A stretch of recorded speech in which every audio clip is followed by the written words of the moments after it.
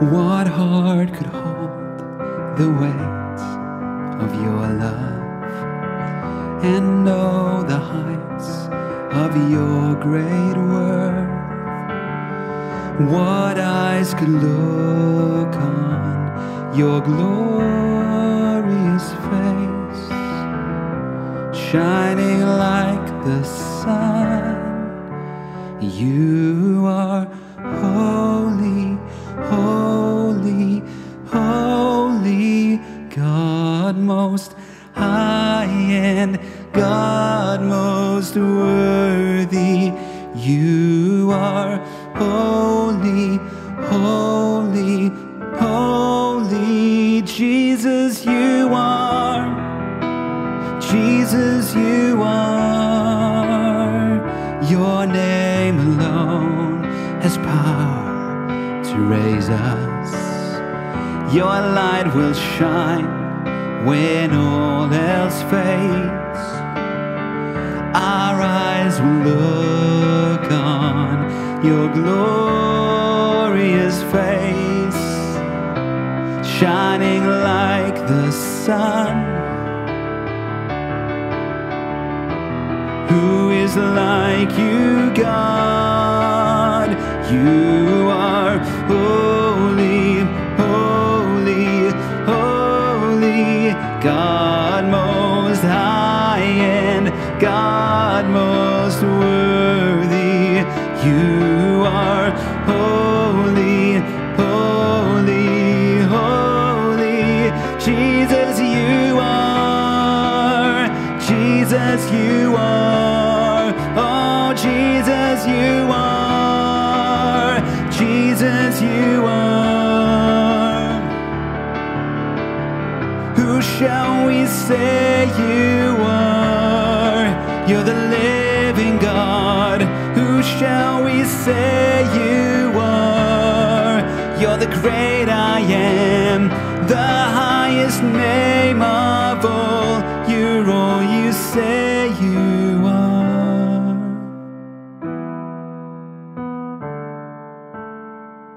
And you will come again in glory to judge the living and the dead.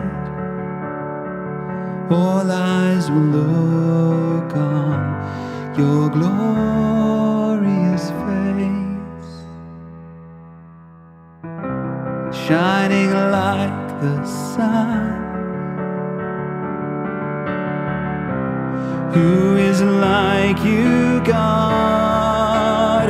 You are holy, holy, holy, God most high and God most worthy. You are holy, holy, holy. Jesus, you are. Jesus, you are.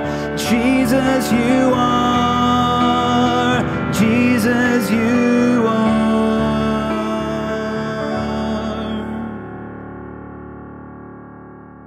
Well, welcome to another encounter here at Imseni on a Sunday night, friends. Thank you so much for joining.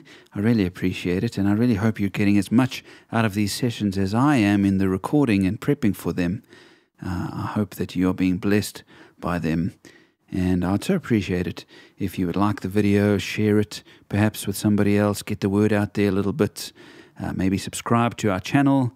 And really, I'd love if you could say hello in the comments, just so we can connect rather than it just being a consuming thing. Let's connect and get to know each other a little bit better by doing that.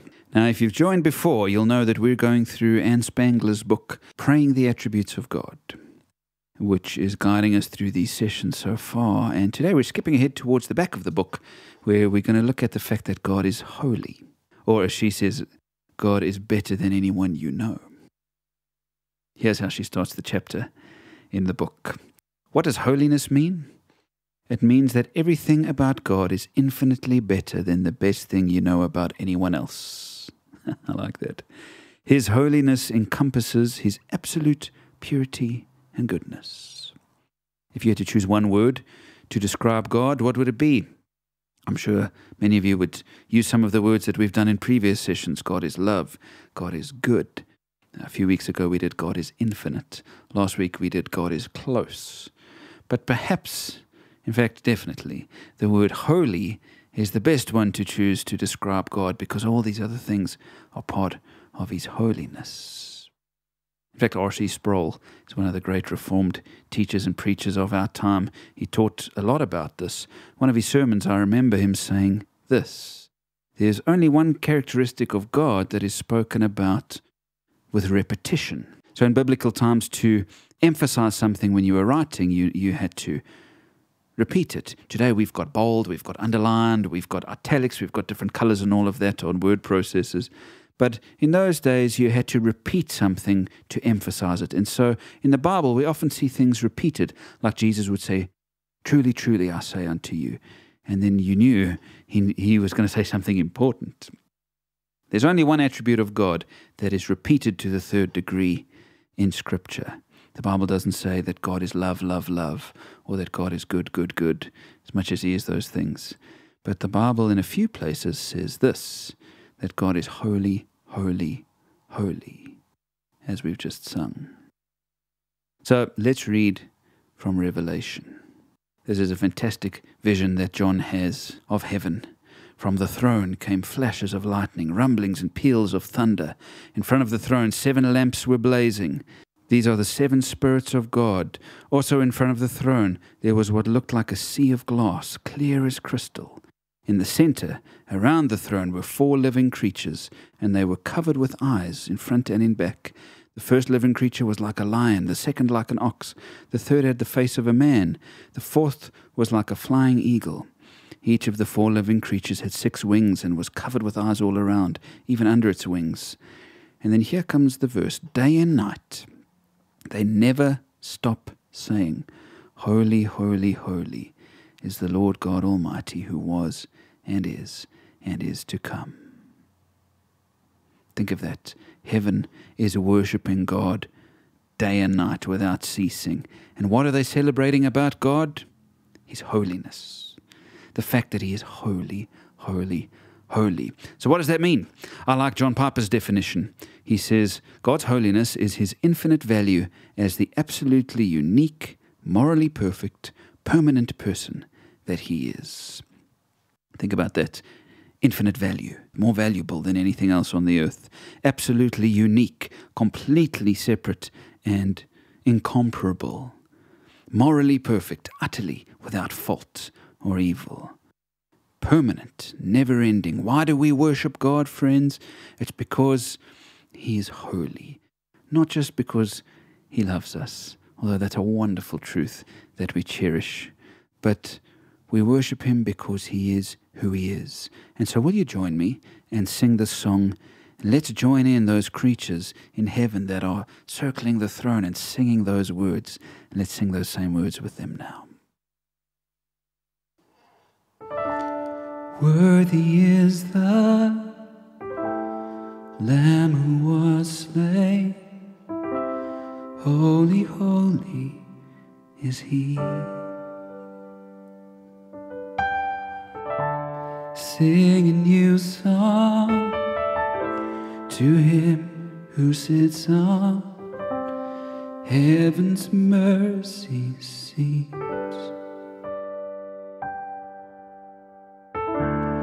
Holy, holy, holy is the Lord God Almighty, who was and is to come. With all creation I sing praise to the King of Kings. You are my everything, and I will adore You.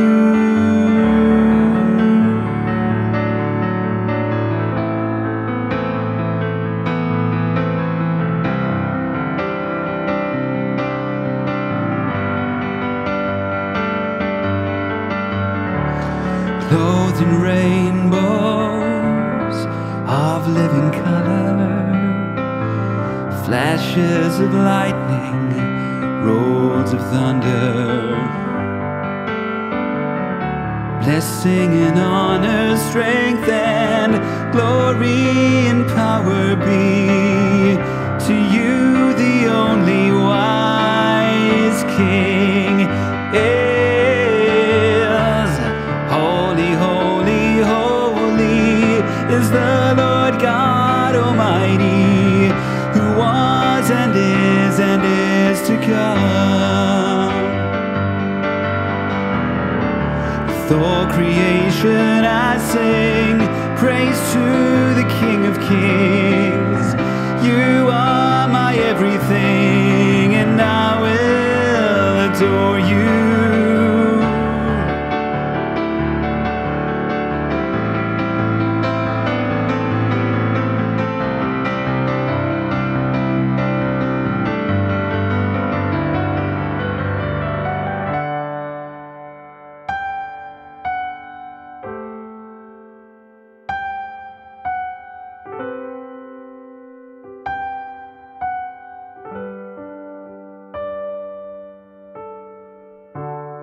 Filled with wonder, awestruck wonder, at the mention of your name. Jesus, your name is power, breath and living water, such a marvelous mystery. Yes, holy, holy, holy is the Lord God Almighty, who was and is to come. With all creation I sing praise to the King of Kings. You are my everything, and I will adore you.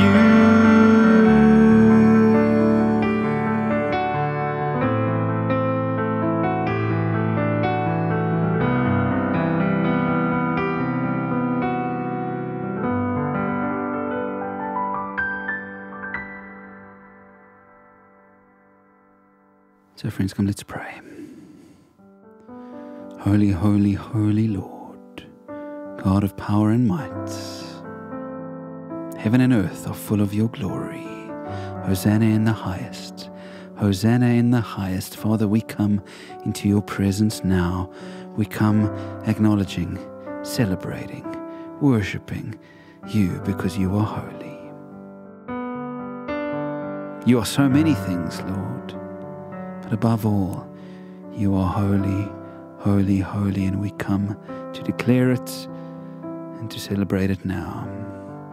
Holiness is the essence of who you are, Lord, so we come bowing down. We come in great reverence, in awe, in front of you, Lord. We know that you have no equal. We know, Lord, that there is none like you, not in the heavens, not here on earth. You are utterly wonderful, utterly perfect.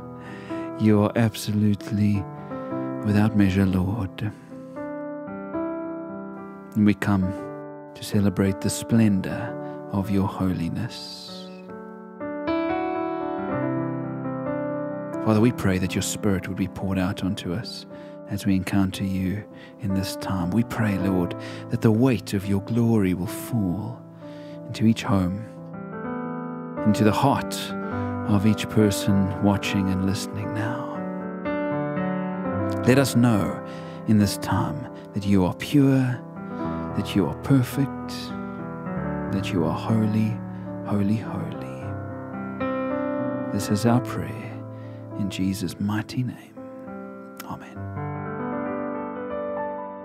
So let's read the other scripture which contains this phrase, holy, holy, holy. Isaiah chapter 6, we read this. In the year that King Uzziah died, I saw the Lord high and exalted, seating on a throne, and the train of his robe filled the temple. Above him were seraphim, each with 6 wings. With 2 wings they covered their faces, with 2 they covered their feet, and with 2 they were flying. And they were calling to one another, Holy, holy, holy is the Lord Almighty. The whole earth is full of his glory. At the sound of their voices, the doorposts and thresholds shook. The temple was filled with smoke. Woe to me, I cried. I am ruined. I am a man of unclean lips, and I live among a people of unclean lips, and my eyes have seen the King, the Lord Almighty. Notice what happened here. Isaiah saw God's holiness. He saw just a glimpse of God's holiness. What did he do? He fell on his face. He cried out in anguish, because in the presence of holiness, true holiness, none can stand. In the presence of holiness, you know what happens? We start to see just how unclean our lives are. I had the great privilege of hearing my great uncle, Koki, preach the other day.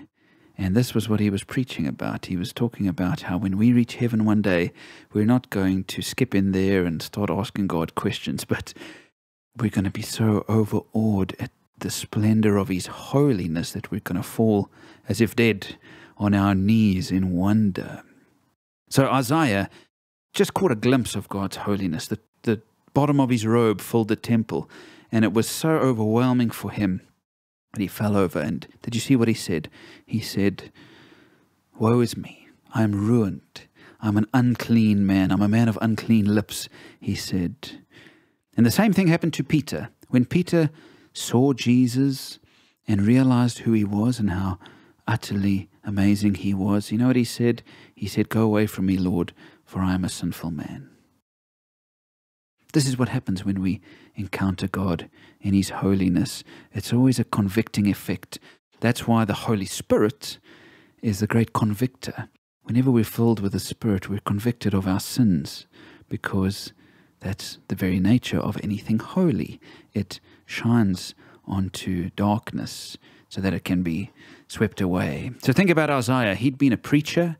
He'd just spent 5 chapters of this book preaching all sorts of great godly stuff, and yet even he who was obviously committed to God, said, I'm unclean. I'm a man of unclean lips. When his eyes saw holy, he realized that he needed to confess. So, as we sing this next song, friends, let it be a time of confession for us. We've just sung 2 songs saying, holy, holy, holy is the Lord Almighty, and just celebrating how good He is. Now, let's confess that when our eyes see holy, we also see our own unclean selves.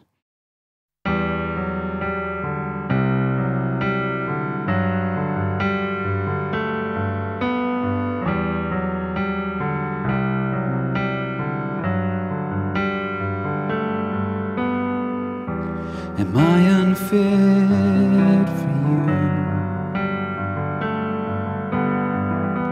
Remember me, the one who turned from you. I come in rags, tattered by the fall and all the earth, a witness to my crime.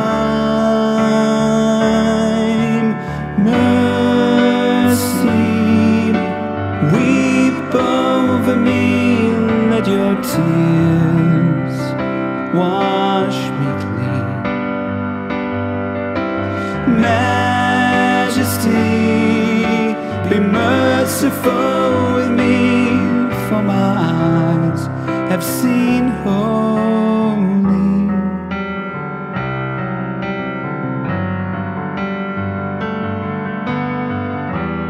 Hear my prayer at night. Let the morning find me alive, for I am tired and weakened by the fall, and all the earth bear witness to my cry. Mercy, weep over me, let your tears wash me clean. Majesty, be merciful with me, for my eyes have seen holy.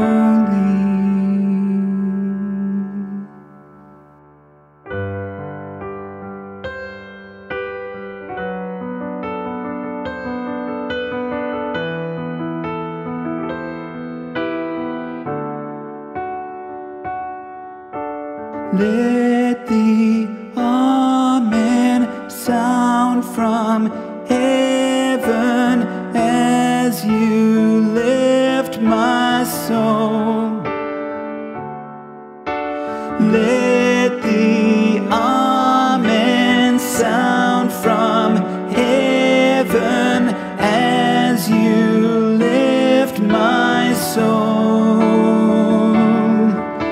Let the Amen sound from heaven.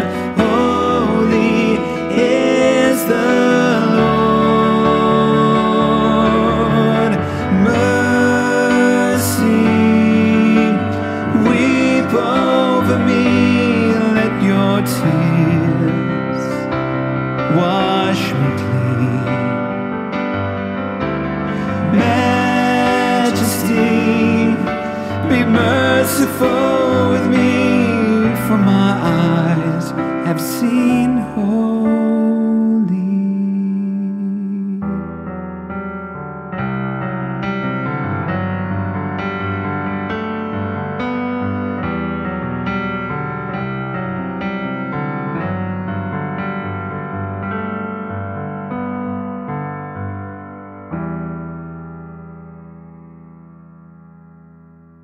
When our eyes see holy, we have to cry, mercy, mercy, Lord. Please cleanse me. My eyes have seen holy. Be merciful to me, Lord. So what hope then do we have, friends, if we are so far gone that we need to just fall on our knees in the presence of holiness?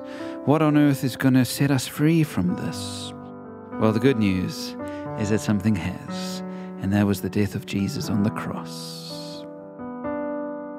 That is our hope. It gives us hope for two main reasons, and I want you to take these with you as you go. Firstly, it gives us hope because it brought us forgiveness, which we didn't deserve. God is holy, we are sinful, and so we don't deserve to enter into His presence. But when Jesus died, the curtain in the temple was split in two. That has tremendous significance because the curtain in the temple was supposed to keep unholy people out of the holy place. And when Jesus died, that was done. And now even unholy people like you and I can come into God's presence by grace. And in His presence is grace, is forgiveness. In His presence is the ability to be cleansed. In His hands is love. And so yes, He's holy, friends, but if we have our faith in Jesus, if we by faith accept what He did for us on the cross, then instead of God holding that uncleanness against us, He placed the punishment on Christ, and you and I go free. Amazing. Hallelujah. Hallelujah today that our sins and our stains can be washed away so that God doesn't kick us out of His holy presence. But the second bit of good news, the second bit of hope for us today is that the cross broke the power of sin in our lives. Listen to what Peter, that same Peter who all those years earlier had said, "Go away from me, Lord, for I'm so sinful." Listen to what he said later in his life. He said, "As obedient children, do not conform to the evil desires you had when you lived in ignorance." That was that old Peter. "But just as He who called you is holy, so be holy in all you do. For it is written, 'Be holy, because I am holy.'" And so the same man who before was caught up in sin and uncleanness now said to the people, "Be clean, be holy. Because God is holy, be holy too. Live pure lives." How could he say such a thing? Right? Do you know why? He could say it because he was filled with the Holy Spirit. Remember what happened to Peter at Pentecost? His life was changed forever. He was filled with the Spirit, and with the Spirit came the power to live a holy life. In fact, the New Testament says it often. Romans 1 verse 7, Paul says, "To all in Rome who are loved by God and called to be His holy people." If Paul had to write a message to your church today, he would probably use the same phrase, called to be holy people. 1 Thessalonians 4 verse 7, God did not call us to be impure, but to live a holy life. I could read so many of these, but I'm going to cap it there. The Bible is always telling us to live holy lives. And we can't do it by ourselves. We can only do it through the Holy Spirit's empowering. Anne Spangler says it this way in the book that we're reading. She said, as Christ's followers, we are transformed rather than destroyed by God's power, because Jesus made it safe for us to come into the presence of a holy God who cannot tolerate sin. Christ's own holiness has become our bridge into God's presence. His purity is contagious, spreading to us. As God's holy people, we are called to be different from others in the world around us, dedicated to God and set apart for service. Friends, I want to tell you today that you and I can be holy if we've placed our faith in Christ and if we've been filled by His Holy Spirit. Sure, there's room for growth always, but you and I can be holy as He is holy, as Peter, Paul, and all the writers of the Bible encourage us to be. And so, what's it going to be for you this week? Are you going to hang on to those dirty garments that God has taken off of you? Or are you going to clothe yourself in holiness by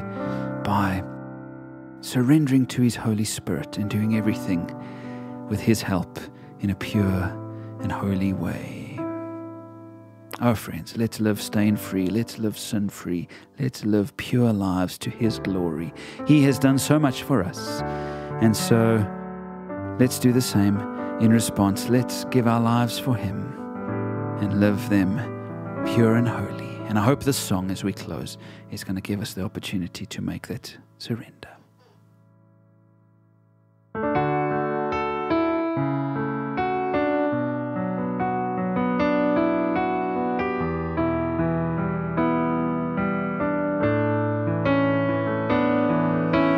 Purify my heart, let me be as gold and precious silver.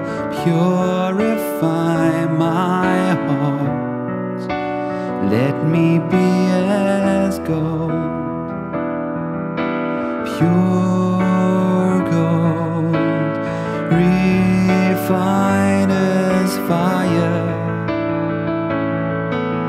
My heart's one desire is to be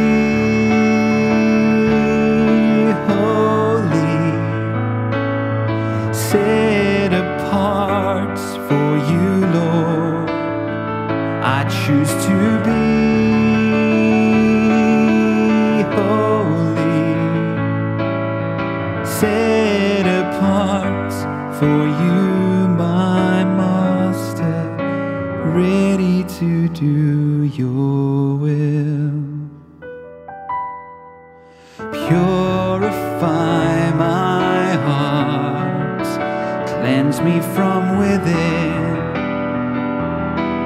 and make me holy. Purify my heart, cleanse me from my sin, deep within, refine as fire. My heart's one desire is to be holy, set apart for you, Lord. I choose to be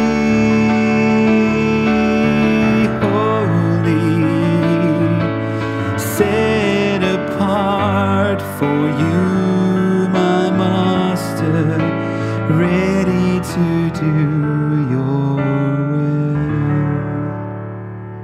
So, Father, we go, ready to do your will, filled with your Holy Spirit. Make us holy as you are holy, we pray.